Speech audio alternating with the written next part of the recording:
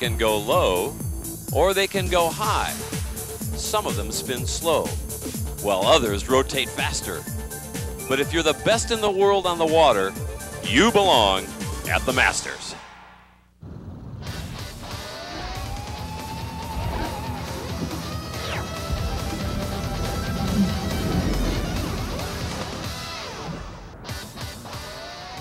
The conditions are perfect here at Callaway Gardens. A slight overcast and then a slight ripple across the waters of Robin Lake. The Masters is a rare professional event because it includes all three of the major disciplines of water skiing, plus wakeboarding. You're going to see the power of slalom and the finesse of trick skiing, as well as the high-flying, huge air of wakeboarding. But first we go to jumping, and jumping in the form of ski flying. Now, 300 is a magic number in many sports. A perfect game in bowling is 300. A batter who has a 300 average never sits on the bench, and a pitcher with 300 wins is on his way to the Hall of Fame. Well, in ski flying, 300 would represent a world record. The record right now, 299 feet. Can you imagine someone sailing the length of a football field over the waters of Robin Lake? Well, we go to my partner, Joel McClintock, former world overall champion, to find out where we stand after the prelims. Dave, these guys are not just knocking on the door of 300 feet, they're ready to knock the door down. And the two favorites have got to be Freddy the Nightmare on Jump Street Krueger, who has a personal best of 294 feet. And of course, we're looking forward to seeing world record holder Jaret Llewellyn in action, who 2 weeks ago at the Craft Big Air Challenge came within 1 foot of that elusive 300-foot mark. And if the preliminaries are any indication, we may see that 300-foot mark go down here at the Masters. Here's how they stand after the preliminary round, with Llewellyn in the lead, followed by Krueger. Let's go back now and look at the longest flight from that preliminary qualifying round. Jaret Llewellyn leaping an impressive 285 feet, while Mom Chris looks on rather nervously. Jaret really did his thing up off the ramp, right over top of the skis. Great looking flight. A couple weeks ago, we were in the 90s, and that's just every weekend we're learning a little bit more. We're pushing each other a little bit more, and definitely it's there. Having a headwind is critical for hitting 300 feet, but there's only a mild breeze right now on that Australian flag. Aussie Bruce Neville is our first flyer on the water. He's already done 2 jumps. Of course, speed is an important aspect of this event, boat speed in particular. Dave had a chance to have a look at the boat that will be pulling these competitors. When a ski flyer flies 300 feet through the air, no doubt all eyes are on the skier. But the truth is, the other end of the story is equally important. 105 feet ahead of that skier is this engine box, and under the engine box is a 5.4-liter supercharged engine. You see, we needed an engine that could act like a tractor and a sports car at the same time. So Correctcraft went together with PCM, the Visteon Corporation, and Ford Power Products to put together this concept engine. It's the same engine you find in the Ford Lightning pickup truck. 5.4-liter supercharged. It's the first time we've ever used a supercharged engine in a tournament ski boat. The reason being that when these skiers turn those big skis and lock into their cut, the boat has to hold a solid 45 miles an hour. But when they leave the ramp at 70 miles an hour, we need a boat that can act like a sports car and accelerate up to 55 miles per hour to keep the skier from outrunning the boat. Bruce Neville, 4 different times he has won this event. He's also a 2-time world champion. And of course, skis at home with his wife, Toni. And on many occasions, you'll see the two of them coaching each other. Here's Bruce on the dock earlier in the jump finals for women. He's coaching her right now. Look at this. He's saying, keep your skis on edge into the bottom of the ramp. Well, David, seems to be working. Toni managed 165 feet on this jump. Look at this turn into the bottom of the rear end of the jump. Lots of speed, lots of lift off the top, 165 feet, but not quite far enough. Earlier, Emma Shears managed 170 to take the lead. Emma Shears from Australia. What a powerful jumper she has always been, but not often having very good luck here at the Masters. But she kicked off a winning jump of 170 feet for a new course record. We went to the dock and caught up with Emma. I haven't had a win here for quite a few years, about 5 years. So I'm just so excited to have jumped well today and to have taken it out. So here are the results. Emma Shears obviously winning, Toni Neville in second, and Britta Llewellyn coming in third. So now Bruce is back on the water for jump number 3. He's got the 247, the 181. What does he need to do here, Joel? Bruce is known for his power and carries a ton of speed into the ramp, but slips out, does not get the distance he's looking for in that time. And it's interesting that Bruce is one of the innovators of the ski flying event. He was one of the guys who said, let's go farther. Just a bit of slip with the skis, lost a lot of height because of it. Not the jump he was looking for. And you can see from his expression right there, Bruce is not satisfied. While it was a foot farther, 248 feet, and it makes him the leader. But look at the ramp speed, 73.8 miles an hour off the top of the ramp. And here comes Bruce back to the dock, and we'll be back in just a moment. ESPN's coverage of the 41st Masters is brought to you by Ford Outfitters, no boundaries. By Ford Power Products, the source for power worldwide. And by Rolex, the watch of champions the world over. Oh, there's a giant crowd here at Callaway Gardens. They line the beach every year to watch their favorite champions on the water. Let's go down to the dock where Joel has caught up with Bruce Neville. Bruce, there was no lack of speed out there. What's it feel like to hit the ramp at 76 miles per hour? Yeah, I had the speed on that one. I tell you what, it's pretty frightening. You know, I haven't had that much speed in practice. I've been a little bit slower than that, so I thought, man, I looked at the scoreboard, it said 76, and I thought, man, if I can get my legs on this, that'd be awesome. But having trouble getting the legs, getting the lift, not happy. Scot Ellis takes to the water right now, the 28-year-old. A little earlier, we asked him about the difference between ski flying and jumping.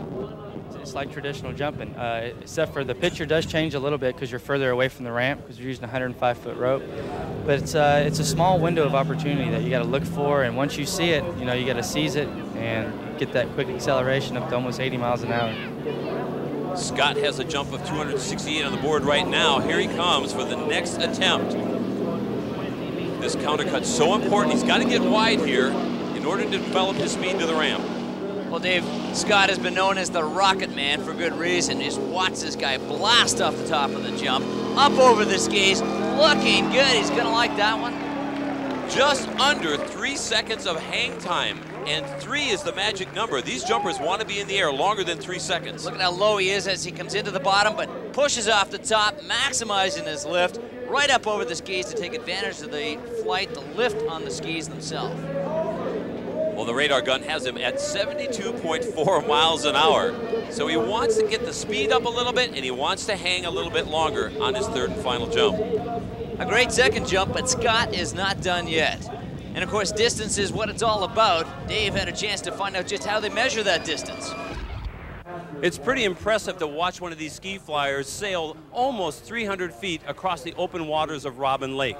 But you may be wondering, well, how do we measure those jumps? How do we know exactly how far the jumper went? Back in the late 40s, when the daredevils of ski jumping first started, the distances were like 50 feet, 60 feet, 70 feet. Well, 6 guys with yardsticks could run along the beach and plant poles in the ground and then sight across the lake to see, well, I think he went 50 or 60 feet. Today, we rely on technology that gets the measurement right down to the 1/10 of a meter. To do that, we use video imaging, a screen that's designed to freeze the image of the skier as he lands on the water. And then we ask the computer system to count the pixels in the picture that line up with his landing position. If you watch this screen, there's our jumper, and he landed right there. We do the calculations, and the computer says that was a jump of 281 feet, only 19 feet short of the length of a football field. Technology amazing, but so is the technology on the water. Scot Ellis relying on these skis and his own strength right now. Well, Scott coming in for his last attempt, and he is in the groove today. 2 great opening jumps, lots of speed for this last one. Let's see how much hang time he can get on that Rolex hang time clock. 75.7 miles per hour, but he's still under the 3-second mark. Well, it doesn't get any prettier than this, Dave. Right up over the skis, nice flight, but not as much speed as he would have needed to push out into the 280s. Scott bouncing along on the backside of that speed suit, which also helps the distance increase. He's at 277 feet, a little bit of an increase. And Scott comes back to the dock wondering if that will be enough to hold off the challengers. And look who's standing on the dock waiting to go next. Last year's Masters champion, Freddy Krueger.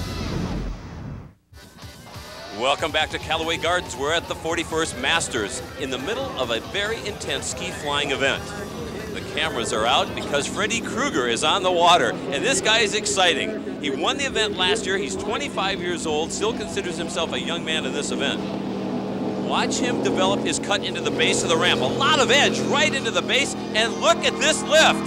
There it is, he's over 3 seconds. Dave, this was a phenomenal jump. As you said, big lift off the top, and then he got a second lift that carried him way up there, giving that extra float at 3.30 on the hang time clock and 76.2 miles per hour. And there's the distance, 284 feet, and Jaret Llewellyn looks a little pensive on the dock. Well, you know, Dave, mixed feelings in this situation. I mean, certainly it's great that they're going far out there, conditions are right, but Jaret certainly knows he's got his work cut out for him, too. Let's watch Freddy now on this next attempt, the second of 3, trying to add more distance. Another beautiful lift. He is so consistent off the top of the ramp. Again, 3.14 seconds, riding out a tough landing.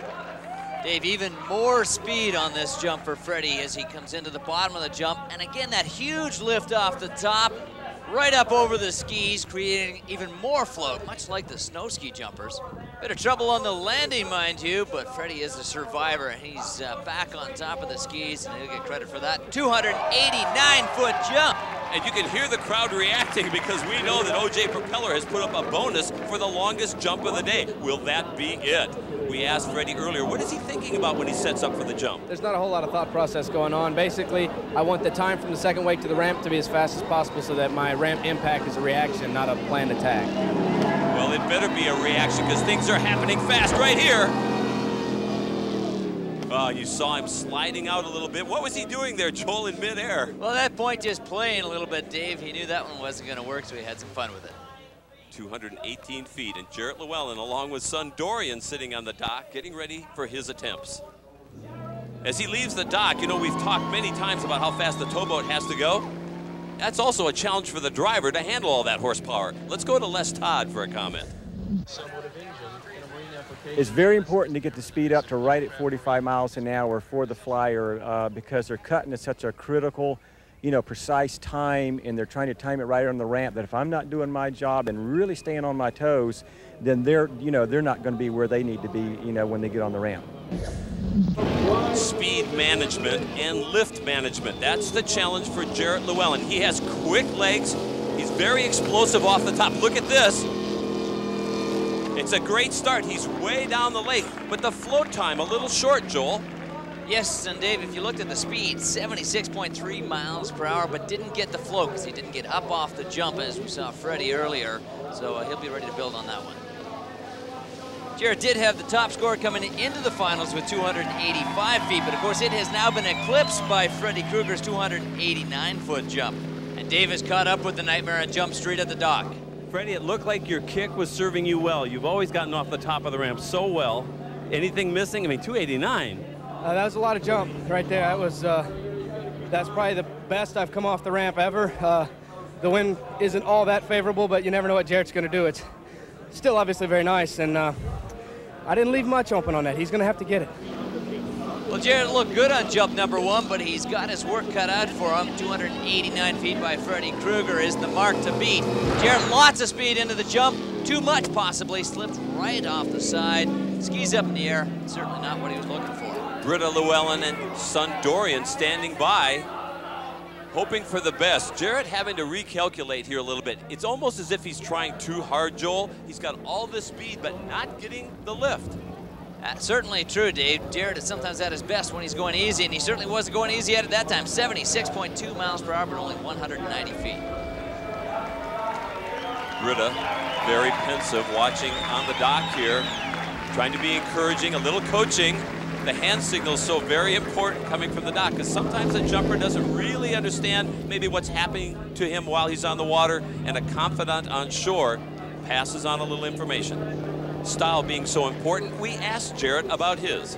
My style is a little bit different than the other guys. I stay down right through the wakes, and I try to load my right hip as much as possible. And as soon as you come into the bottom, I try to, it's like a tug of war, and try to snap right off that hip. Freddy watching carefully here at 70 miles an hour. Jaret Llewellyn kicks one more. Is it far enough? Over 3 seconds of float time, that's a good sign. Another pretty picture, Joel. And look at the water as it comes off the skis, but Jaret's coming back to the water a little too quickly. He's not looking happy. A much lower trajectory in that one, lots of speed, but let's look at the distance. 281, there it is.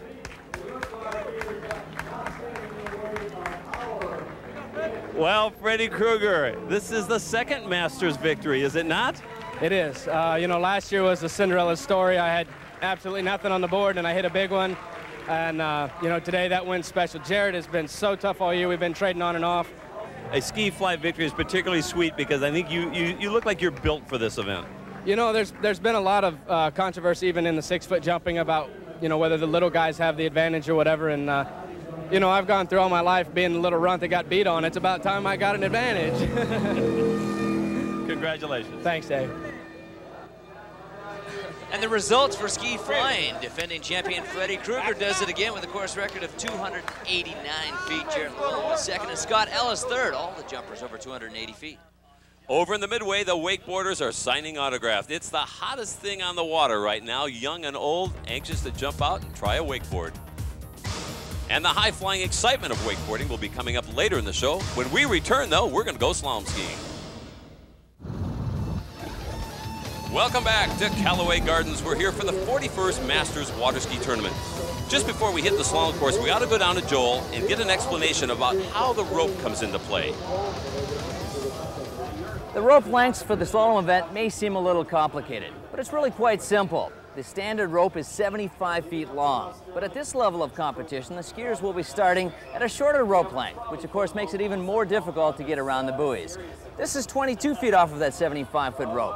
And as the skier makes each successful pass, the boat judge will shorten the rope by set increments, 28 off, 32 off, 35 off, and picture this. At 38 off the 75-foot line, there's only 37 feet of rope. The rope doesn't even reach the buoy. Seems impossible, doesn't it?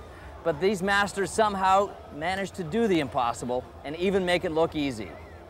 Well, we're short on rope, but not on talent. Kristi Overton Johnson in the finals, along with Geraldine Jamin from France, Karen Truelove from the US of A, and of course, Toni Neville, who is our first competitor. Earlier, we asked Toni about her particular slalom style. I like to try and get as wide as I can for my gate, and then in my approach into every ball, all I want to do is think about being nice and wide on the ball, and as I come and complete the turn, I want to get onto that pull as quickly as I possibly can so that I can accelerate out of the turn and across the weights into the next ball. The rope length is 38 off. It's very short rope. She's trying to get around the third buoy. Whoa, and the slack gets her right there after the turn. Trouble at ball 3, Dave. She got that handle up a little bit high, got it, stayed on the tail of the ski out of the turn, and that just doesn't work. Had a great start on the course, though. Good, looking good out of ball 2. Trouble into 3, handle up high, and down she goes. So ending with that fall out the front, after the third buoy, the score, 2 1/2 buoys at 38 off. Well, she has set the mark, though, Dave. That's going to be a tough one to beat. Geraldine Jamin from Paris, but now residing in Florida, the next skier. Many people feel that she has the potential to really break it out into the forefront of women's slalom. A true technician, Joel. Absolutely, Dave. Look at Geraldine as she comes around ball 2 at 35. Just stroking the course. Looking good at ball 4. Great angle out of the turn. Absolutely perfect body position. No problem whatsoever as she rounds ball 6 for a full pass at 35 off, and now to come back at the leader pass, 38 off. Appearing in her first Masters final competition, she has full 6 buoys on that pass and now has an opportunity at 38 off, which was the pass we saw Toni Neville fall. Well, 2.5 is the score to beat here, Dave, and Geraldine has a great start. Fantastic angle out of 1. But trouble as she comes around ball 2. Whoa, and taking a huge jerk from the boat, waiting for that slack to tighten up. Well, as we can see, she did get a good start, managed to push that ski around, actually got pulled up just a little bit, and was not able to get the same width. Barely got around ball 2 and back to the wake for the full point. By getting to the center of the wake, however, she will score a full 2 buoys. While it's not enough to overtake Toni Neville, she is sitting in second place with those 2 buoys at 38 off. We go to Karen Truelove, a North Carolina skier who has been here before, fought many times but never won here at the Masters. And Karen will soon be known as Karen Krueger. She is the fiance of Freddy Krueger, who of course is onshore watching as Karen works her way through the 35 off pass and looking strong as she works her way down toward the end, out around ball 5. Good angle, bit of trouble, but right back on it and out the end gates. Great looking pass, 6 buoys. What a technician. You'll notice that Karen Truelove never gives up her body position. Even if there's slack in the rope, she always keeps her shoulders back. Well, with the exception of that turn right there. Clearly a fighter. She's out there to get the job done, and she did exactly that. With 6 buoys under her belt on that pass, the rope has been shortened. Here is the money pass as we know it so far. The leading score, 2.5. She's got to get a good start here. Right foot forward skier. And of course, Dave, that means that if Karen is able to get out to ball 2 in good shape, she's going to hammer that turn and give herself a good shot at taking the lead. Great start, looks good out to 2, manages to get around it. Out to ball 3, we have a new leader, Dave. And back to the center of the wake, she's going to get credit for 3 full buoys. Now, every slalom skier wants to go more than that. You know, she might not be satisfied, but she also knows that she's taken the lead with only 1 contestant remaining. Oh, look how she managed the loose rope in order to get back to the wake. The score, 57 total buoys, and she takes the lead. When we come back, Kristi Overton Johnson, the 1999 world champion in slalom skiing. Every year when the elite of water skiing arrive at Callaway Gardens for the Masters, the focus is on competition. But many also enjoy the wonders of nature that are in such abundance throughout this 14,000-acre preserve. Well, we're just so pleased that in the years we've had the Masters, people have always come when you're so nice on television to talk about the gardens. And so we have something new to talk about this year. We're really excited.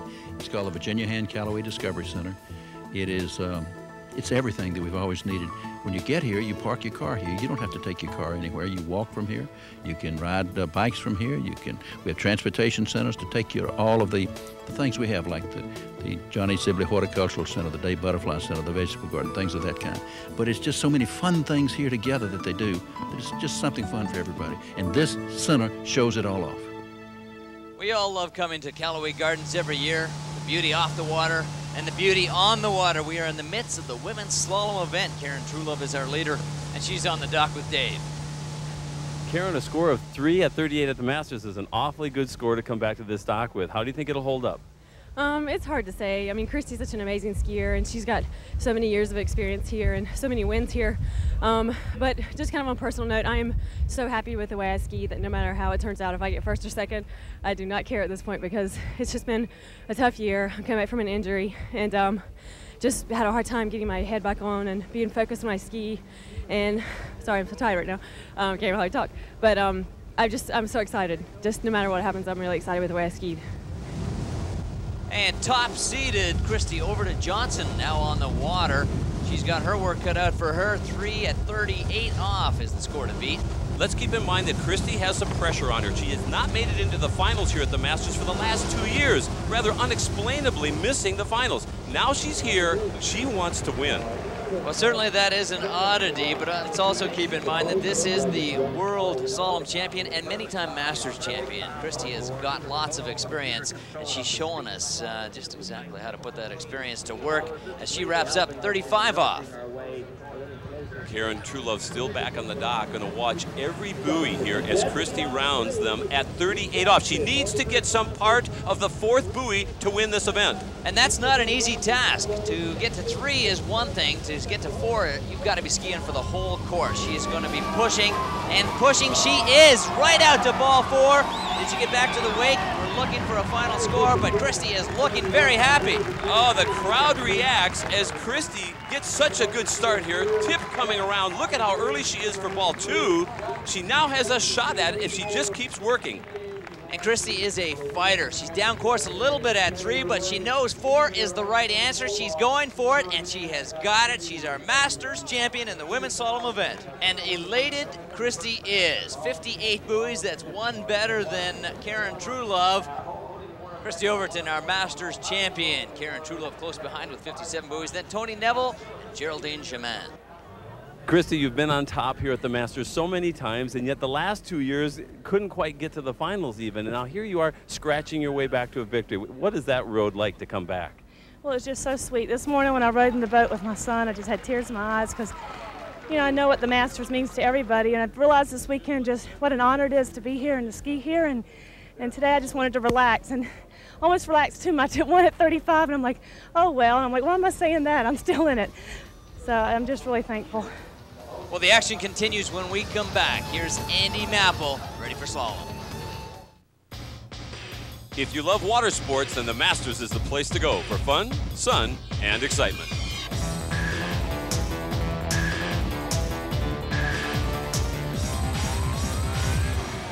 Welcome back. The crowd has really witnessed a lot of great competition today, but there's more to come.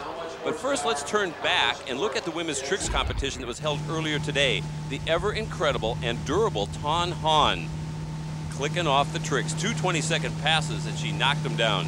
She holds the world record at 8,630 points. She's a defending Masters champion, and man, does she stay close to this wake. What is it that makes Tawn Hahn the champion time and time again? The more relaxed I can be. I've practiced teaching myself to relax and be calm, and training before I go out to ski to feel pumped up and then relax. That really helps. Tawn Hahn getting a hug here from her sister. Rhoni Barton was second, but in men's tricks, Cory Pickos carried the day. Cory Pickos, truly a veteran of the Masters. You've done it again. I really thought it was going to take a bit. Nick's been skiing really good, and it's been a real close battle between us. And I went out before him, so I was going to do everything I could to put up a big score and make him work for it. Cory Pickos breaking 11,000 points and winning his 10th Masters trick title. Well, back to the present is the men's slalom action. Andy Mapple is in the water, but Dave is talking to our leader, Chris Parrish. Chris, you come into the final round as top seed. What does it mean to you to be top seed? Well, being top seed, I think you know what you got to do. You know, it's a little bit more added pressure, but you know what you have to do. You know, I pulled it off in Moomba this year in front of 80,000 people, and I won, you know, being top seed. So there's no doubt in my mind that I can do it today. Andy Mapple's on the water at 38 off. He's trying to catch Wade Cox, who's our current leader. He's got 1.5 at 39.5 off. And look at Andy work this course. Well, Andy is certainly the man that can do it. Looking strong as he comes around ball 6 and out the end gates at 38 off. He has won the title here 11 times. Chris Parrish concentrating, visualizing, imagining what he will be like and what he will be doing when he's out there after Andy. Here it is, 39.5 off. Well, if anybody can do it, that would be Andy. Andy has the course record here on Robin Lake. Looks good coming out of 2. A little bit narrow at 3, not able to turn the ski standing up. Oh, a little bit of a surprise, Joel. He came into 3 and looked like he was in good shape, perhaps got a little cautious. I'm thinking Andy just might have opened the door for Chris Parrish, who's our top-seeded skier coming into the finals. Right foot forward skier Andy Mapple is known for having no bad sides. He can turn the ski equally well on both sides of the course. And look at the incredible angle as Andy lays into it out of the turn, practically burying his shoulder, but does not get a turn at 3. Nothing coming out of 3, stands up for the full point. Well, Chris Parrish said it. He said when you go out last, you know exactly what you have to do, but you also have a certain amount of pressure on you. Can the young man, Chris Parrish, at only 21 years of age, take on the master, Andy Mapple? Well, Chris is truly the new generation slalom skier. If you look at his style, it's almost perfect. He's right on top of the course, front to back, even at 38 feet off. For a tall man, he uses his knees incredibly well. 6 buoys at 38 off. He has set himself up to go after this man, Andy Mapple. Will we have a new Masters champion? Well, Andy knows that Chris can run 39 off. He's done it many times. He's got to get some part of the 4th buoy. Here we go. Around number 1, a left foot forward skier, a very big round turn. Trouble at ball 2, breaks forward, and at 39 off, there is no room for error. Whoa! That is going to be a tough call, Dave. Stretching to the limit going out to ball 4. Needs a chunk of 4 to get ahead of Andy. Did he do it? He's so late leaving the 3rd buoy. Now watch him stretch here, but he lets go of the handle just before the tip of the ski gets to the buoy. That's what the judges will be watching for. So this is looking like a tie score. And it is. He has been given 3 buoys, and we're going to have a runoff. The ever-challenging Chris Parrish is face-to-face with Andy Mapple when we come back in a shootout. Welcome back to the men's shootout in men's slalom at Robin Lake. Chris Parrish is in the water, and earlier we asked him for some of his thoughts. Do you like this position going out first? Yeah, I do. I mean, I'm not really worried about, where to go out at. I just want to go out, just do the best I can and sit back and see what happens. That's all I can do right now. So it has been determined that Chris Parrish is off the dock first in the runoff. They go out at 38 off. He is really the underdog here, Joel. Some might wonder, who's he to challenge Andy Mapple? So true, Dave, and Chris may be wondering that himself. He didn't sound near as confident getting ready for the runoff as he did in the preliminaries. And Andy can't be real happy about Chris Parrish being top seed here in the finals. Well, Andy has the ultimate respect for this young man, though, because everyone knows that physically he has what it takes. Does he have what it takes mentally, though, to stand here and defeat Andy Mapple at the Masters course? And there's a good question, Dave, because we all know just how mentally tough this man is. Now, Chris Parrish back on the water. And what a battle this is. The experienced skier against a lesser experienced. A right foot forward against a left foot forward. And here it is, 39.5 off. Let's see how far he can go. A good number 1, but did not get a turn at ball 2. Did he manage to get out and around ball 3? Real nice start, lots of angle out of 1, but did not get his width out to 2. Barely getting around 2. Struggling to get out to 3. Waiting to get back to the wake for the full point. 3 buoys and a little disappointed. So has he left the door open now? Andy Mapple gets to go out last. He knows he's got to get some part of the 4th buoy. Remember, he's got to start at 38 off, though, and run that entire pass before he gets a chance at the money pass. Coming off the dock at a rope length that doesn't even reach the buoy. It's incredible, and Andy's been sitting around watching the action, so he's coming out literally cold. And he is stroking this pass, Dave. Look at this, he comes into 6 waiting for the buoy, takes a tug going out the gates. He's got a smile on his face because he's really relieved to have knocked down all 6 here. Andy is happy to get this one behind him because he did have a few bobbles in the past right here as he came around ball 5. Broke forward slightly, but he's a strong guy. Got right back on it and out to ball 6 to complete the pass at 38 off. So now coming in from the other end of the course, the rope has been shortened to 39.5 off, but Chris Parrish knows that his destiny is in Andy's hands. Here it is, the first gate. Well, Chris has opened the door. Andy getting ready to close it. A great start at 39.5 off, looking strong as he goes out to 3, making a good turn, fighting to get out to 4, but he gets the job done. Andy Mapple, Masters champion once again. Chris Parrish a little disappointed. Andy absolutely jubilant over this win, perhaps because it was a serious threat and from such a young competitor. Look at Andy's composure here. This comes from years of Masters experience. There's where he could have made a mistake when he had only 3, but he got on the edge so hard that he coasts around 4, and the party's over for Chris Parrish. Andy Mapple taking a victory lap for the crowd. You see the results there. When we come back, we've got an exciting event to wrap up the day. It's wakeboarding, and joining me will be Tony Finn. When you think about great tournaments, you think about the Masters. And when you think about great wakeboarders, you think about the name Bonifay.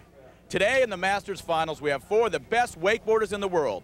Parks Bonifay, Darin Shapiro, Shaun Murray, and for the first time ever, Parks' little brother, Shaun Bonifay.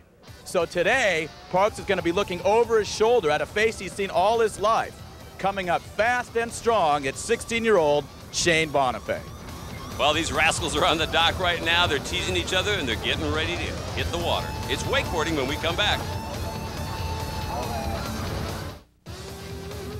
Welcome back, everybody, to ESPN's coverage of the 41st Masters Water Skiing and Wakeboard Tournament.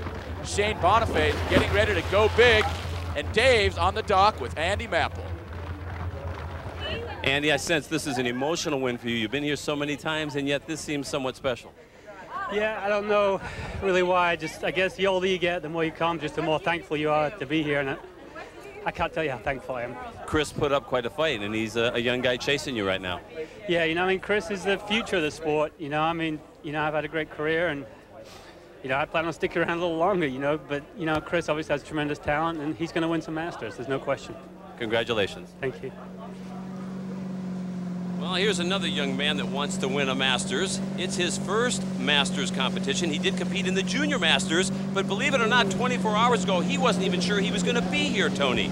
Yeah, he's really stoked to be here. He loves this tournament, and he says he doesn't have anything to lose. Look at that huge off-axis 360. Shaun has really been improving his style. Well, he's had a great subject to model himself after, referring to Parks. Yeah, Shane's been going big. He loves his pro model, and he's just ripping it up. You know, Shaun Bonifay actually invented some tricks. And here's one right there. That's the Tootsie Roll. It's a reverse rotation trick, and he's one of the only guys who does it. Tony, take us through the strategy here on this first pass. Is he trying to throw hard tricks at the beginning or at the end? Shane's just trying to go huge. I don't know if he has as much strategy as some of the older guys. He figures he's in the Masters, he's in the finals, and he's just going to go out there and blow up. So perhaps everything to win, nothing to lose may serve him well here. I absolutely agree. That was a nice whirly bird. Look at how he grabs that board, holds it a little bit longer than normal, almost goes down. But he holds on. He's got a few more tricks left. He's getting off axis a lot now, and the judges like that. The tricks look a lot different. That was an off axis 540, and there's a dum-dum, another trick that Shaun Bonifay invented. This is one of the best passes I've ever seen from Shaun Bonifay. He won his first professional event only in May of '99, so he's still really a rookie in this. Yeah, and he's been in his brother's shadow for a long time, and he's really coming into his own, and he's coming out of that shadow. Here's a double up. Boom! A big 720 for Shaun Bonifay. He's got to be stoked with that double up. Oh, there's brother Parks. This even fires him up. Shaun Murray, they're cheering him on. Look at Shaun as he comes into the double up. Grabs it. Huge rotation, 2 handle passes, and sticks the landing. Oh, my. That's going to be worth a lot in terms of his score. 75.68, and that's a big number. Something worth shooting for by this man, Darin Shapiro, 26-year-old Masters champion from '93 to '95 and the current world champion. He's sort of the Andy Mapple of wakeboarding. He's been here before. He knows what to do on the water. Hey, when you're going huge, safety's important. We asked Tony a little early to tell us about life jackets. When it comes to safety, he knows. In every sporting activity, there's some inherent danger, and it's no different in wakeboarding. I mean, when you jump, you can go pretty big. Now, some wakeboarders in the past decided not to wear vests, and that's just not that smart. Now, the vests are very flexible, and they're very easy to wear, and they don't restrict your movement at all. So when you go out wakeboarding, be cool, be smart, and wear a vest. Darin Shapiro, 5 times Masters champion. Do you think that experience is going to pay off here? Look at this. Well, it certainly is. Darin has nerves of steel. He still goes bigger than anybody. He carves into the wake harder than anybody, and he's showing you right now why he's won the Masters so many times. Look at the kind of width that he gets from side to side when he's still in the air. Yeah, I mean, he lands 40 to 50 feet sometimes on the other side of the wake. It's unbelievable. I don't know any other wakeboarder that has the physique of this young man as well. No, he's solid muscle, 5 feet of solid muscle.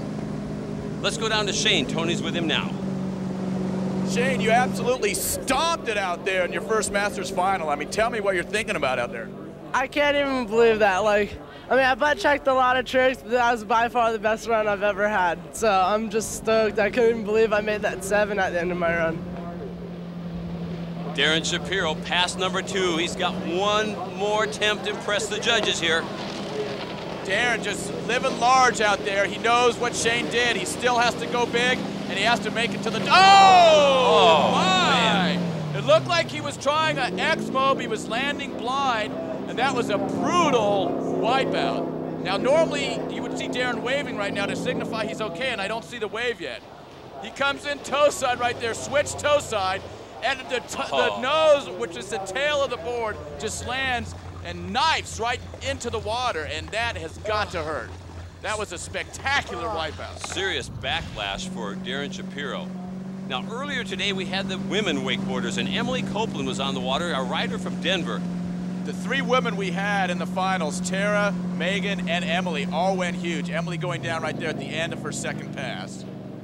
And Tara Hamilton, a past Masters champion, really taking it big, but unfortunately went down there. But it was the 1999 world champion who held it all together. Megan Major from Claremont, Florida, mixed up a lot of nice maneuvers, especially the 360 off the double up. She carried the day, she won the event. You, Emily, and Tara are just constantly pushing each other. It's really great to see. Yeah, I'm really happy about it. I mean, women's wakeboarding definitely needs being pushed the way it is, and me and Emily going out there every time, just stepping it up. It's great for the sport. It's great for women's wakeboarding and women's sports in general. Darin Shapiro has unscrambled his marbles. He's back on the water, but does he have enough? Most people would not be riding again. There goes Darin, 70.43 in second place right now. Well, Shane's mother's pretty excited here because Shane has dodged the Shapiro bullet, but there's 2 more gunning for him when we come back. ESPN's coverage of the 41st Masters is brought to you by Ford Outfitters, no boundaries. 23-year-old Shaun Murray. He's got a lot of fans here at the Masters. He's a favorite because of his stylistic riding. Yeah, Shaun's a great rider. Everybody loves the way he rides. Look at that style right there on that blind 360. Shaun saw Shane ride just like everybody else. He knows he has to put up a big number here, and I'm not seeing the intensity from him that I'd like to see. So he's going to have to take it up a notch. There's the whirlybird. Now that's a good one. Let's go down to the dock. Tony's with Darin. Darin, I have to say that was one of the most spectacular wipeouts I've ever seen. Tell me what happened on that skeezer. I was just trying to do everything in the run as big as I could do it. The handle got away from me. I got pulled on my heels. And just one of those good bell ringers. So what hurts right now in your body? My ego. And correctly stated because this is an important event. Second pass for Shaun Murray, going a little bit bigger on that one. That was huge. That was a railing to blind. It's called the blind judge. He gets a nice grab right there on the board. Wrapping up now. He's coming in wrapped. That's a wrap KGB. Sometimes you see guys do it without a wrap. In this particular case, Shaun went for it in the wrap version. There's a scarecrow Mobius. And whoa! Shaun almost going down right there. But holds on. A little more energy in this second pass, Tony. A little bit more, but I still think he doesn't have quite enough yet. He's going to have to go huge on the double up if he wants to overtake Shane Bonifay. And here's Parks Bonifay getting ready. Looked over to the pavilion, probably saw Shane egging him on. A big double up right here may be enough for a victory. He's going for the 900. Oh, he goes down. He cased the top of the wake. Look at the revolutions here. He's coming in toe side. Good extension, goes big, but he does not get quite enough rotation and goes down. Shaun Murray swimming in after earning 70.71 points. Not enough to overtake our leader. Shane has dodged another bullet. But he's got a huge, gigantic bullet to dodge now. There's Betty Bonifay. Do you think she cares if Shane or Parks wins, or she's just happy to be here? She's a true promoter of the sport. She wants a winner in the family, though. Last year, the 99 Masters. Take a look at this double up by Parks Bonifay. That was the giant half cab double back roll. And then, just for fun, Parks goes over the ramp and does a tantrum off it. Oh my. Here comes Parks now. He's clowning around. He jumps over Shaun Murray and his board in the middle of the lake. Parks trying to loosen up here, trying to fend off whatever pressure he might be feeling. Let's go down to Tony. Talk to me about your relationship with your brother. I mean, what would it mean for you if you beat him here today? I actually was talking to him, and he said that he'd want me to win just so I can have the feeling of winning Masters again. A defending Masters champion from last year, Parks Bonifay is on the water with pass number 1. Started off with the big off-axis 540. Nice, Pete Rose. Parks looks focused. If Parks puts his best pass together, he has enough to beat Shane. But he has to go big. He has to do his best absolute pass. That was a nice grab right there. There's really no way you dare go cautiously here. No, oh, Parks almost goes down there. You have to go big. Shane put up a big number. Look at that blind landing for Parks. There's his whirlybird. Nice first pass. Good style for Parks. Turns aboard to Fakey. And then it looked like his rail caught a little bit, but he held on. Do you think he starts feeling the pressure now with one pass to go? He might be. I mean, at one part of him probably wants his brother to win. The other part, he wants to take home the money and win the Masters himself. He must be feeling a dichotomy right now. Big front flip with a nice grab. Coming in, toe side. Oh! He tried a blind landing and it bounced him and he just went down. So about halfway through that second pass, Parks makes what may be a fatal mistake. Now look at that blind landing. Look at the way his face is facing totally behind him. He's not even looking at the boat. That's a very difficult trick. I think he's cheering on his brother. Shane's already getting a congratulatory hug from Mom. Now he can go big on the double up, and he's going for this all-around throwdown award, which is being presented by Wakeboarding Magazine for the coolest trick. Whoa, my! Oh, he loses the handle. So Shane Bonifay is going to win the Masters, but Parks Bonifay is going to win the Wakeboarding Magazine all-around throwdown award for that trick, even though he lost the handle. So clean. He swims back in with 67.40 points, coming up short of brother Shane. While we're waiting for the final results, let's take a look at what happened in the overall race, where the combined score of slalom, trick, and jump is added together to declare a winner. Sarah Gaudissant won the women's overall title at the Masters. And it was Jaret Llewellyn coming back once again with a superb trick run to match up his great jumping and take the overall in the men's division. It was his 5th. Mr. Shane Bonifay is the winner of the 41st Masters. Oh, there it is. It's official. Shane has won. Let's go down to Toni. All right, Shane, we just found out you're the Masters champ. What do you think right now? Oh, it's killer. I'm stoked. Killer. Now, Parks, what about you? I mean, you know, you've always beat Shane almost every single time. What about today? I don't know. He just edged me out. I fell, but he had a killer run. I don't know if even if I would have made my double, if I would have still won. But I guess I better get used to him beating me. So, getting used to it. There's the final results. Bonifay followed by Murray, Shapiro, and the other Bonifay. And Mom and family take a dunking. Well, it's no surprise the 41st Masters was like all other Masters, a certain amount of pressure and a certain amount of excellence that brings the prize home to those who are the toughest, those who are durable. Some have been here before, and for others, it was a first-time win. Hey, for Tony Finn and Joel McClintock, I'm Dave Benzel. The 41st Masters has been a presentation of ESPN, the worldwide leader in sports. For more, log on to ESPN.com, part of the Go Network. Go.com.